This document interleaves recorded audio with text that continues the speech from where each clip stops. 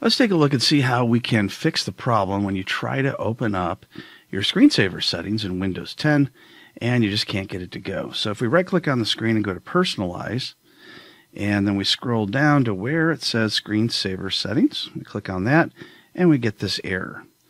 Well, we can fix that by running a command, and I'll put the command itself in the comments section. So we'll go to the Run command, and we're going to go ahead and paste this in, which is run dll32.exe.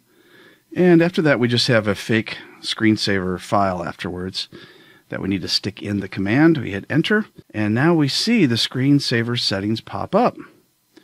So we can go in and make changes to it, make changes to the time, whatever it is we need to do, and that will fix the problem. Now, the next time you go to your screensaver, you're still going to have the same issue.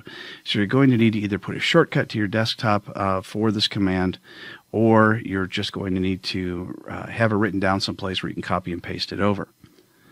So that is how we get into our screensaver, even after we get this error that you see here.